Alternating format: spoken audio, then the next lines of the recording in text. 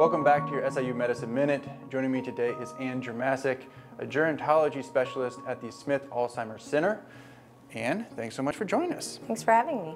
So today we want to discuss gerontology and really just kind of start off by asking you, what does a gerontology specialist do? Sure.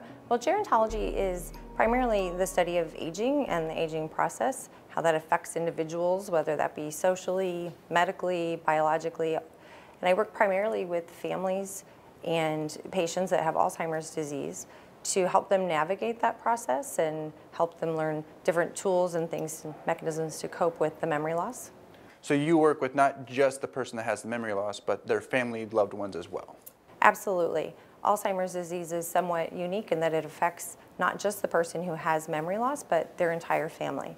And as time goes on and memory continues to worsen, that support becomes more and more crucial. And how does this differ from just a regular visit to a clinic?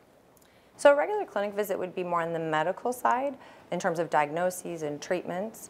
I work more on the social aspects, the social side of things, and how to keep someone safe in their home, how to communicate, how to navigate the disease process as memory continues to worsen over time and the needs can change.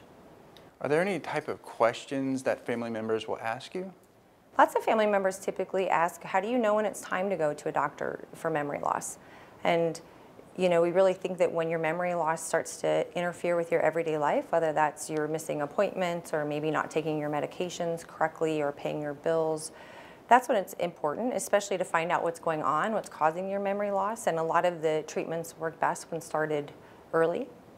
But they also ask things like, how do you know when someone shouldn't be driving anymore, or if they are safe to stay home by themselves, if they can babysit their grandchildren, or how do you get someone to the doctor that doesn't think they have trouble with memory? So we really try to be a guide and help navigate that journey so families and patients aren't on their own.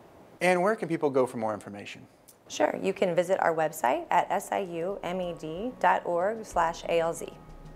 And Jirmasek, gerontology specialist at the Smith Alzheimer Center, thank you again for joining us. Thank you.